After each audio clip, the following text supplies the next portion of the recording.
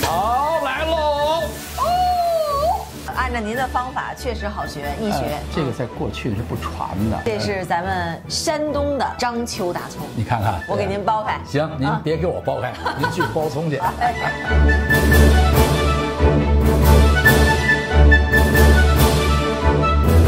三叔过年好，您也过年好。咱们过年呢，我们还是这句话，吃点什么？吃点什么呢？今天油焖大虾。哎呦，今天这虾有点豪横。对，这只虾将近6两，在入味当中，在虾里是挺难入味的，是吧？那么今天我非给它入了味儿不可。好，我们今天再次恢复油焖大虾的做法。我们绞虾的时候，我们先把虾脚去掉，在这儿给它绞平了。然后呢，我们把虾腔子绞掉。虾腔绞掉之后，我们插进去，把沙包，你看，沙包蹬出来，出来，你看，全是泥。你看，我们整体形修完了。我们从反个过来，我们从这儿开背，开背的目的是什么？入味儿啊！哎，入味儿。还有一个东西在里头，虾线。对，虾线是什么东西呢？我们去掉，省着我们杀嘴。因为这个虾大，所以虾线也显得比一般的虾线都好粗。好，虾，我们这头虾就绞完了，我搁在这儿摆着。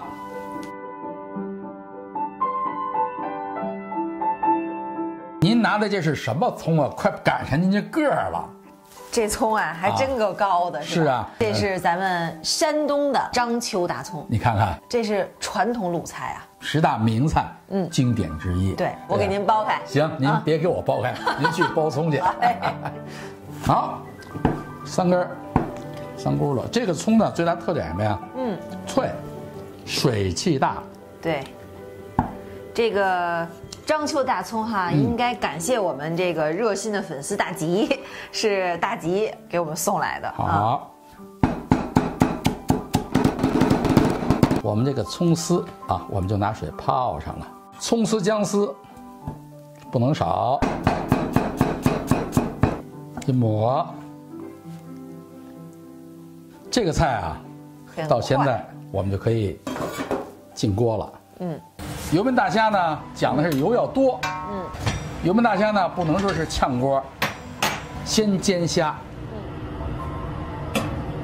煎虾的过程中，一定别忘了敲脑袋。它有什么油就让它出什么油。一般我们煎虾都要煎到80%熟。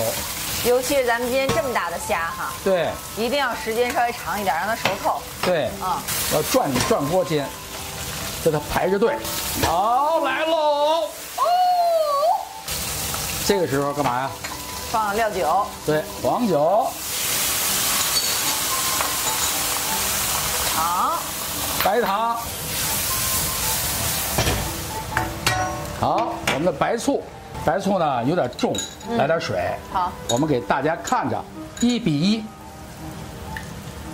1。好，这个水我们下去和醋。糖色出来了，对，要想甜，加点盐，啊，一定要压出它的口来。在这时候，您猜怎么着吧？我们要把葱下去，千万不要去煸它，一煸就完了。把葱啊铺到最上面哈。对，大虾呢出水越来越多，我们用小火焖它一下。什么叫油焖大虾？什么叫干靠大虾？给大家说一下，干靠大虾是不盖盖的，油焖大虾一定要盖盖。油焖大虾不管别的哈，就是三叔这一版做的是最好的。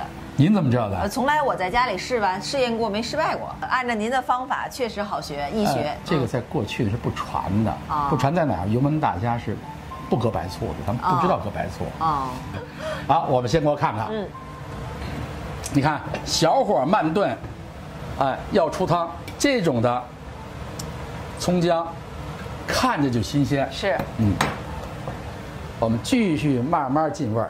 油焖大虾出锅了，我们灭火啊。好，这提了起来，哪个都有半斤呢。